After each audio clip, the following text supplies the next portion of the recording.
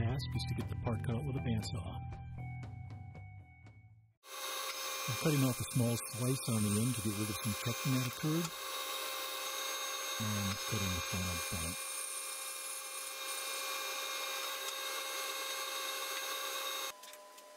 I'm finding the center of the piece, and I'm going to be installing a faceplate. Faceplate is used to initially mount the piece on the lathe.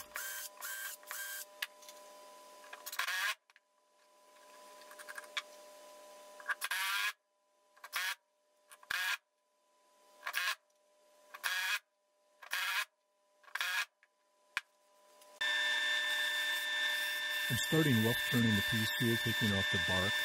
There are quite a few wormholes and small defects that I'm looking at, so I'm actually going to be forced to make this project a little bit smaller than I initially thought.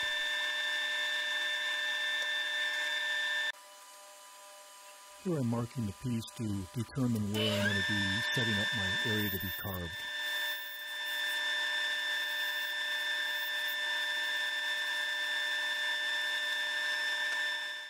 I'm cutting a mortise here that I'll use to turn the piece around and mount it on my chuck. I'm also going to be using some beading tools to put a little decoration on the bottom.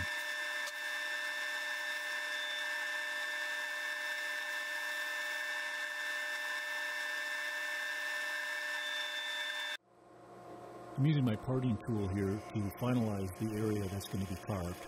I'm going to try and set the depth, and then I'll eventually cut the cove out to start the carving process.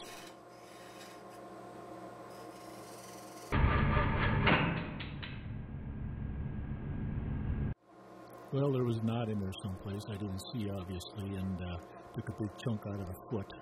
Now we're going to have to come up with a fix for that. Okay, I'm reducing the diameter of the project here. I'm going to try and get it down below where the damage occurred on the foot so that I've got a nice clean cylinder to work with again.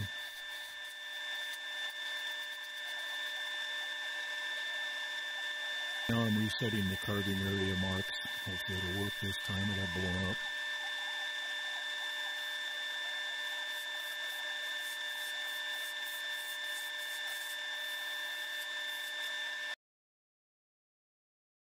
Well, we have a bad crack here. Another fix in process. My plan of attack is to roughly hollow out the bowl portion of the project and get the walls as thin as possible.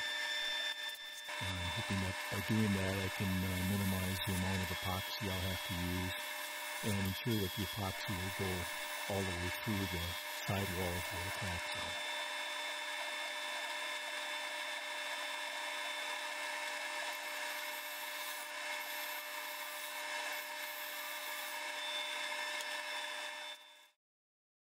You can see the crack here a little bit better. It actually goes all the way through, and there's several other smaller cracks. I'm preparing some epoxy. This is a thin, fast-setting epoxy, and I'm also going to be mixing in some very fine brass powder. I'm hoping that the brass powder will be about the same color as some of the naturally occurring stains in the rest of this piece.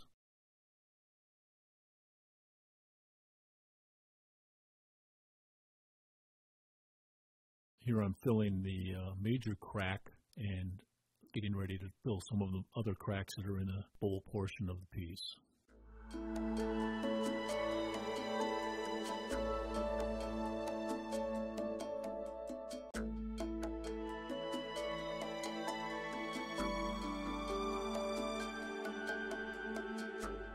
You can see that the epoxy is cured overnight. It's a little funky right now, but I think it'll be okay once it's peeled away and I get some finish on there. Bringing up my rubber chucky and the tailstock for a little additional support.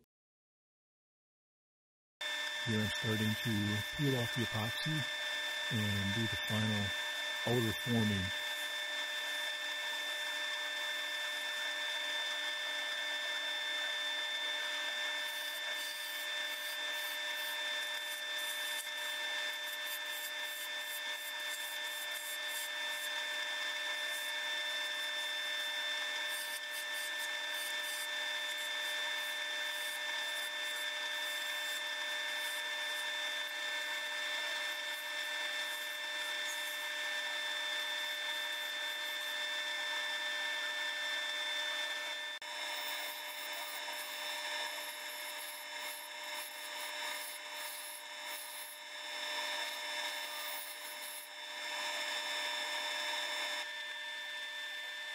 using a round nose scraper here to clean up the outside of the project, basically get rid of all of the tool marks and get ready for the final sanding.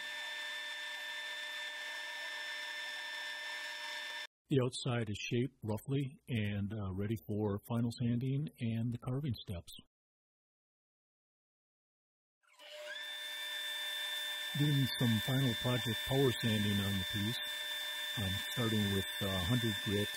I'm going to run it up to 220 grit, followed by some sanding sealer, and then I'll eventually sand the entire project to 320 grit. I'm using a water-based sanding sealer.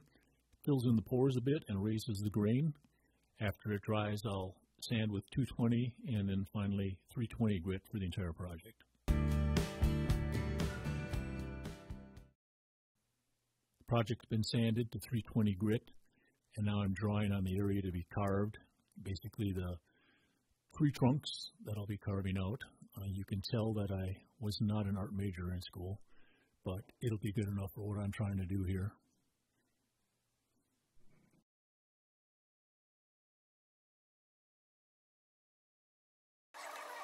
I start the carving process with a small drill, and basically I'm just trying to remove the bulk of the material. I'm not drilling all the way through, just trying to get it started here so I can get at it with my other tools.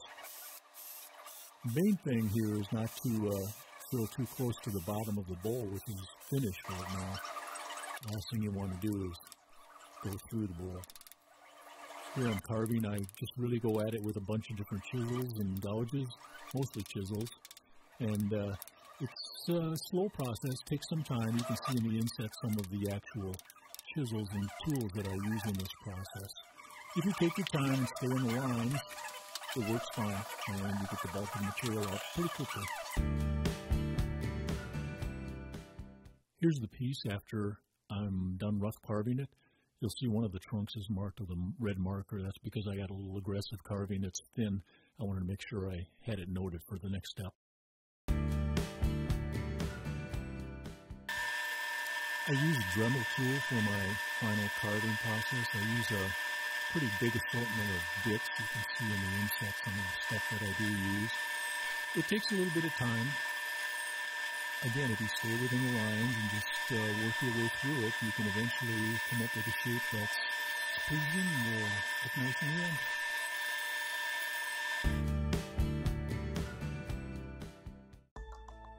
The raw carving and Dremel work is now complete, and I finalized the project by using hand sanding to get all the little nibs and fuzzies and everything else out.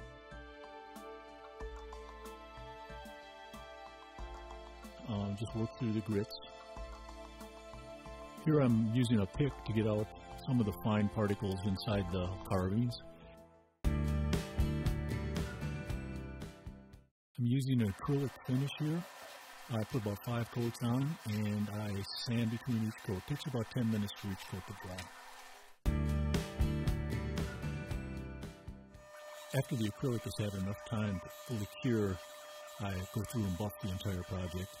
I'll run through the Tripoli, white diamond, and then finally put a coat of carnival wax on top.